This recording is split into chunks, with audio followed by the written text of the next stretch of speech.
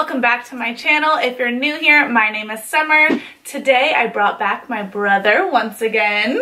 We're gonna be doing a fun little video for you guys. It's gonna be all the tips you need to know if you are planning on traveling to Cuba. So we have 12 very important tips. Actually, we also put them in order from most important to least important, but they're really all important. So, let's get into the video. If you haven't already, make sure you subscribe and like this video, and let's jump right in.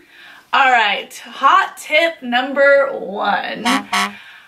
You need to have a visa to travel into Cuba. So the best way to do this is to stop somewhere out of the country along the way. So we were traveling from California and we stopped in Panama before we got to Cuba, and Panama is where we bought our visa. So I say this because if you stop somewhere along the way rather than traveling direct, your visa is going to be a lot cheaper.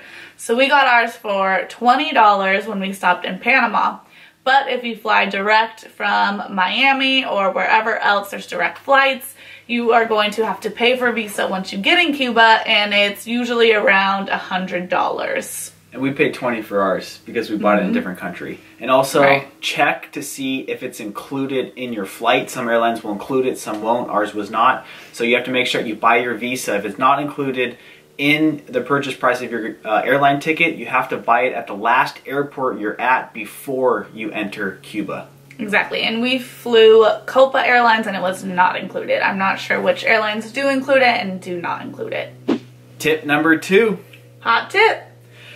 So in order to travel to Cuba, you have to have health insurance. It's a short-term health insurance plan just for your vacation or your business or whatever you're doing to go over there. Now, they say it's absolutely mandatory and you have to buy it before you enter Cuba, but they didn't even check to see if we had it. So go to alliancetravelinsurance.com, Alliance with a Z at the end. Instead of a CE, it's a Z, alliancetravelinsurance.com, and buy the cheapest plan you can. We bought 2 for $50, $25 each, I believe. And so it's super cheap, and they didn't even check. So, but they say it's mandatory. So they wouldn't even let us get on the plane. We were literally the last ones to board our plane at LAX because they said it was mandatory to get into Cuba, but nobody ever checks for it. So just buy it ahead of time because everyone else seemed to have it, and you don't have to worry about it once you get there.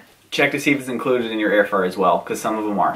All right, hot tip number 3, screenshot all your important documents, stuff that you looked up before you went to Cuba, before you actually get there, because once you get there, internet is super hard to find, which we'll be talking about in a little bit. But for example, if you have Airbnbs, reservations, make sure you screenshot those before you get there. Your travel insurance that we just mentioned, make sure you screenshot it before you get there. Anything else you can think of? Pictures of places you want to go, any type of reservations for hotels or for excursions or anything that you absolutely want, because pictures we would find on Instagram or online, we would just have to show people, like, where is this? But we didn't have access to internet, so we wouldn't be able to pull it up. So just screenshot everything that's important to you before you go. That way you have it all. You can even put it in a separate folder in your photo albums on your phone if you want to. Makes it a lot easier. So just screenshot everything that's important. Hot tip number 4. Absolute lifesaver. Go to the App Store, download maps.me. It's an absolute must. We both used it every minute of every day that we were in Cuba. And what you do is you're going to go to maps.me, you're going to download the entire country. It's a map of the entire country, and it downloads it onto your phone is where it's saved. So you don't need internet access to now access the map. And it'll show you everything from restaurants to places to go. It'll even route maps for you to see how to get places and directions and hotels and monuments, and everything you need is on maps.me. The other cool thing is that you can leave a review or you can see other people's reviews. So some things don't have a review, but then others will say, oh, 8.6 or 9.3 or whatever. So you can actually see comments that other people have left about places you're interested in going. So it's exactly like your maps on your iPhone, but you can use it there with no internet whatsoever. So definitely saved us. Huge, huge, huge. Because a lot of times we would tell people where we wanted to go, taxi drivers, for example, and they would have no idea, and we would show them the map. This is exactly where we want to go. We would have it routed out and everything, and then they would know where to take us. Another important thing to download is a Spanish dictionary. So people actually spoke a lot more English than we thought they would there. We thought they would speak basically none. But it's important to have this just for like the small words that you don't remember, and just to help to try to kind of form sentences. You can't actually translate whole phrases or sentences when you're offline, but it will break it apart word by word because it's already saved in the dictionary. So you can kind of still put it together just by looking up words and whatnot. So that was a huge help, because a lot of times we would, you know, want to communicate with people, but we would forget things like how to say waterfall, for example. You know, we wanted to go to a waterfall in Sodoa, and we looked up how to say it, which was what, El Cascade or La Cascada. Yeah, and also directions to give a driver too, like here, there, left, next to, all that kind of stuff. Right. All right, hot tip number 5. Before you go, make sure you convert your money. This is if you live in the US. It is different, obviously, for people from Europe or Canada because they have different currency. Make sure if you are an American, you convert your currency either to Euro or to Canadian before you get there. We did it to Canadian just because we did all the conversion rates, and we thought that that was the best conversion rate, going from US to Canadian to CUP, which is what they call it there. You don't want to keep your money in actual US dollars because they do charge, I think it was like a 10% fee or something to change your money once you get there. So definitely make sure you have it in either Euro or Canadian ahead of time before you get there. And then as soon as you get off the plane, in the airport, there are little kiosks that you can go to, and then you can convert your money right there, no problem. I don't even think there was a fee, and we got our money with no problems. And if you need to, in town, you can also convert at local banks. Just look it up on maps.me and see if there's a bank around if you get into a pinch like we did. I had to go to a bank to convert some extra money, so that's also an option. Tip number 6. Okay. This is an absolute must, and it's also a lifesaver. This could even be like tip number 1. Yeah, it could be. Okay.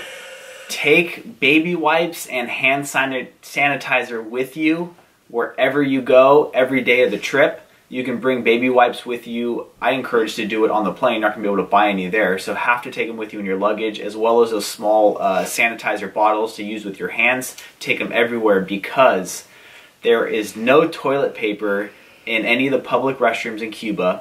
There's rarely any soap, and there's usually not any toilet seats. So it's pretty disgusting, and so carry on all your excursions, everywhere you go, walking, whatever, baby wipes, hand sanitizer. Yes, so we bought the baby wipes ahead of time, just, you know, a normal baby wipe pack, and then obviously those things are really big and we didn't want to take the whole thing with us wherever we went, so I just brought a resealable bag. A Ziploc bag is fine too, and we just put a few in for the day, and then that's what we took with us everywhere we went. And I cannot stress to you how much this saved us, especially me, because with the food that you eat there and the ice and stuff, it can really affect, you know, your insides and cause a lot of bowel movements. So you want to make sure that you have that. And of course, like you said, hand sanitizer. None of the women's restrooms ever had soap. I know he said that the men's did, but mine never did. So hand sanitizer wherever you go. I would also carry Tums with you throughout the entire trip too, just in case you do get upset stomach. It'll come in handy. Yes, definitely. Tums or Pepto-Bismol, whatever helps you. Bring that for your tummy problems. Number 7, we know all of you guys are wondering about it. How is the Wi-Fi there? How do you get service there? Well, we are going to tell you exactly how. So what you have to do is buy these little vouchers. I will put a picture of it in the side of the screen. They are from this place called Itesca. I think that's how you pronounce it. Itesca. It's an abbreviation for the telecommunications of Cuba or something. Right. So locals go there as well as tourists. The locals, it's kind of like their local phone service. And for tourists, that is the only place in Cuba you can go to buy Wi-Fi cards. So all they sell are our Wi-Fi vouchers, and you can buy them for 1 cook, which is also equal to $1 US, which I think is a pretty good deal. And we got one for each of us, each day we were there. So we were there 6 days. We ended up spending $12 or 12 cook on these. And that is, like I said, the only place you can get it. The only bummer is there's only specific areas that you can use these Wi-Fi vouchers. So when we were in Varadero Beach, there was a little bar like a block from us that also had a Tesca Wi-Fi available there. So we would go there every night to use our Wi-Fi voucher.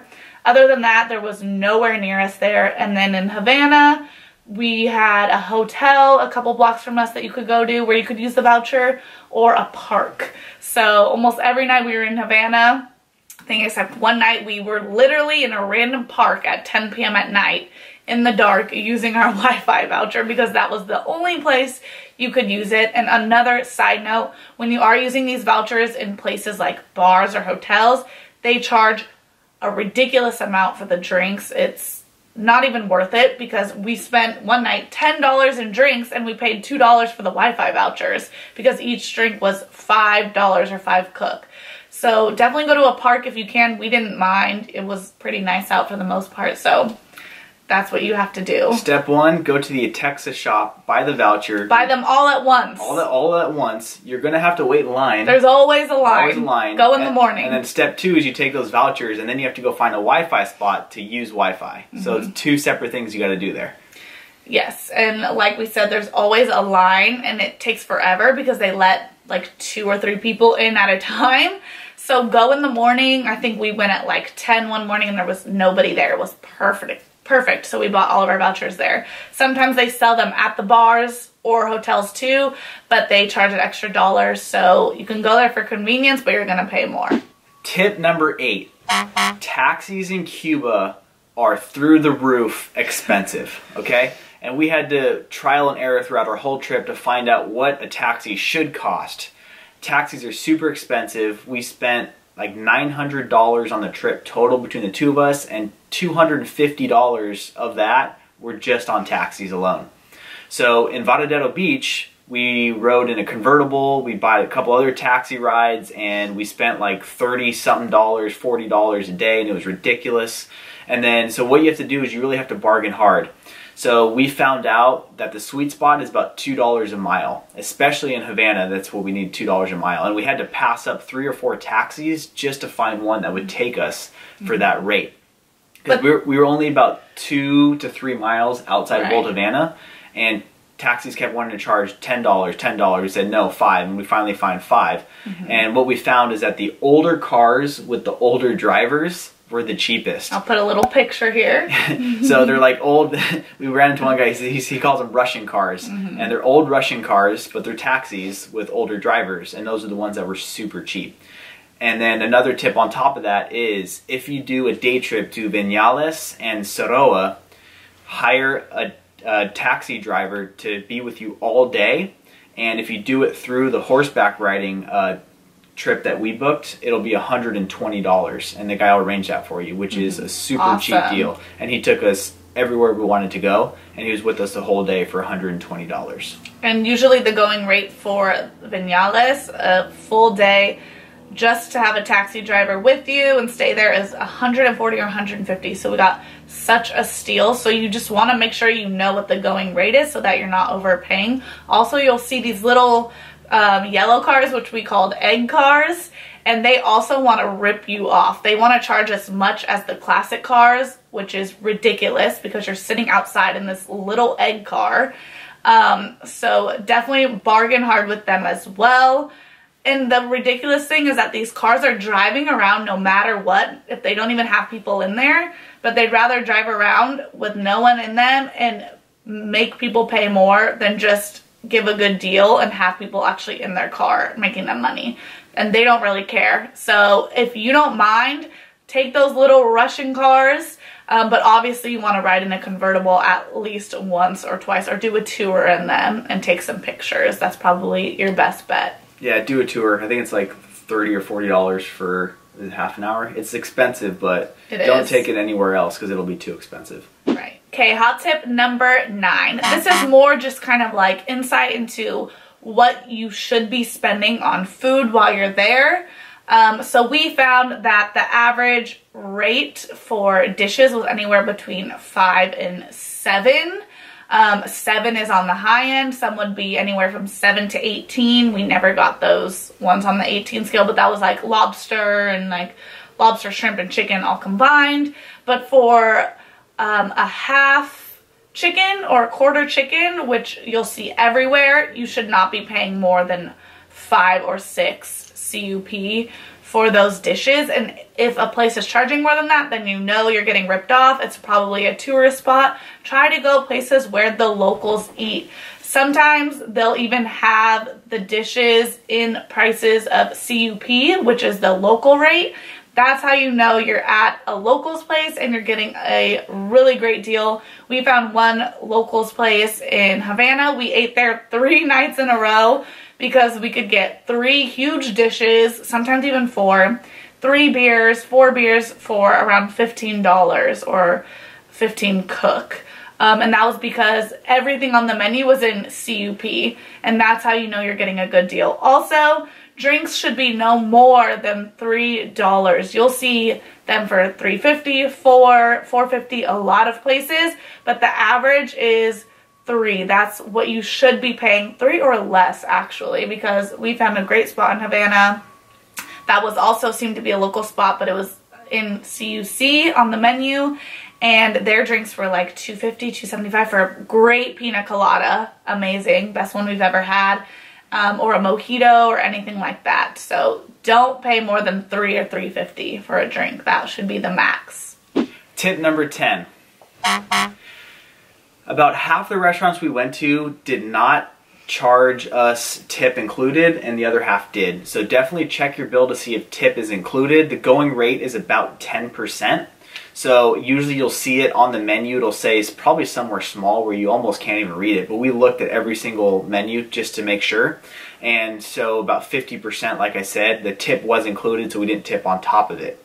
And another tip is, if you have large bills, which you will because you'll do your currency conversion, pay with your large bills and get a lot of small ones in return, because at first we were using all of our small bills because things are $3 here, $2, $1, buy souvenirs, this and that, and then we were stuck with a bunch of 50s and 20s. And the restaurants and the places are going to tell you, well, do you have anything smaller? It's like, well, no, because everybody else wanted smaller bills, so I'm out of small bills. So pay with your 50s and your 20s first. As much as you can, everywhere you go. Yeah, then get all your small bills and just save them for when you want to bargain, especially when you're buying souvenirs and gifts and stuff, and then you can pay them straight. That way they're not looking at you all weird when you pay them. Right, because you don't want to bargain with someone and say you get them down to 6 or 7 for something and then you hand them a 10 and ask for change. Like, I feel like that's a little rude. So you definitely want to have smaller bills, and they also have dollar coins as well. Keep those for as long as you can, you know, until you're ready to bargain or get souvenirs at a lower price. Number 11. So we stayed at some great Airbnbs, which I will link below. I want to say the average was, what did we pay a night? 40 to 50. 40 to 50. These places were great. The hosts were always super helpful. And one thing that they do at the Airbnbs is they offer to cook you breakfast. So the first place we went, you know, they took our order, they would make us breakfast, and then it wasn't until the very end we found out when we were checking out that they charged for breakfast. So the next place that we stayed, which was in Havana, we made sure to ask our Airbnb host, do you charge for breakfast? If so, what do you charge? The going rate is always 5 CUP, which isn't bad because... CUC. Sorry, CUC. Per person. Yes, per person. And if you were to go to a restaurant, it would probably come out to more than that, plus tip. So just make sure that you're asking before you agree to have them cook you breakfast. But yeah, anything to add? It's more of a convenience thing than anything else. Like, you can't... Right. You're not going to pay more than or less than $5 anywhere else. Right, and I mean, at our second place we got oatmeal, we got eggs, we got fresh fruit, we got smoothies, we got a lot for $5 each every day. So tip number 12, bring extra cash. You never know how much you're going to need and how much you're going to spend. We spent so much the first few days. We were literally skipping meals in Havana to save money. And luckily I had some extra Canadians and I had some extra US dollars. I had to go to the bank, do some exchanges. But anyway, bring more than you think you're going to need. You're going to have a good time. You're going to want to do stuff. We spent $900 between the two of us in 7 days. So that's an indication, $100 to $150 a day for 2 people. And you should be good, but always bring extra just in case. Because your cards don't work. No cards, no debit cards. You can't go to the ATM machine. It's either you bring the money or you're pretty much shit out of luck. Alright everyone, that is it for today's video. Thank you so much for watching. We hope these tips were helpful for you if you plan on traveling to Cuba. If you have any questions, make sure you leave them in the comments below. We'll be sure to get back to you. I will also link everything that we mentioned down below, our Airbnbs, our excursions, and everything else that we mentioned. Despite what people say, Cuba is actually really, really easy to get in and out of. So if there's any false misconceptions out there, go to Cuba. You won't regret it. You'll have tons of fun. And it's very easy to travel into. I don't think we mentioned that as well, but I'm glad you threw that in. It's very easy. It's very safe, despite what a lot of people may think. So if you have any questions about that as well, how hard it may have been for us to get in or how easy, make sure you just ask that in the comments below as well, and I will get back to you. Troy, thank you so much for helping out with this video. If you haven't already, make sure you check out our travel vlog to Cuba. I will also link that down below, and we will see you next time. Bye guys. See ya.